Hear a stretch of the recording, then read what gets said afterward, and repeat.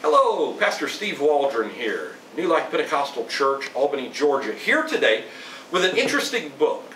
And it may be one you might think, well, why are you doing that book? Because James George Frazer was not really a believer of any sort in Jesus, not too much anyhow. It's Folklore in the Old Testament, Studies in Comparative Religion and Law. Now, he was born in Scotland, and he's known as the father of modern anthropology. Some people say he's the father of social anthropology.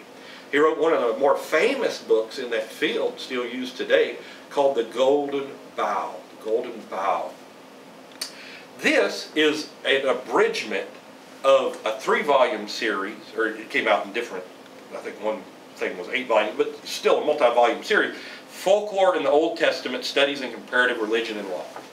Now, what he does in here is he studies how different groups of people had things that were very similar. Like there's universals around the world. Like there's a universal flood story from around the world. Now, he might be saying it, Freud used his work, others used his work, might be saying, well, this is why. Now, you and I, as Christians, we would know why.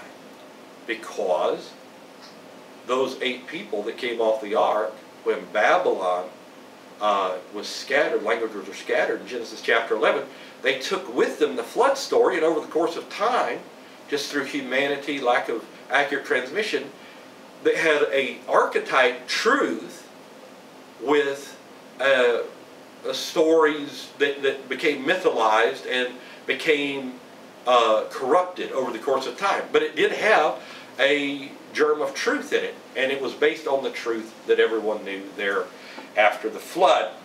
So he does that with many different things.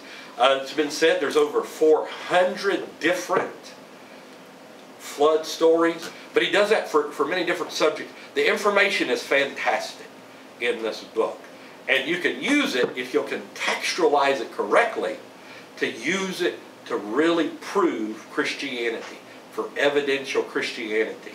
So some people use the information in this book for a very wrong reason, but I think the information in this book is important enough that, again, used correctly, can really show the truth of the Word of God.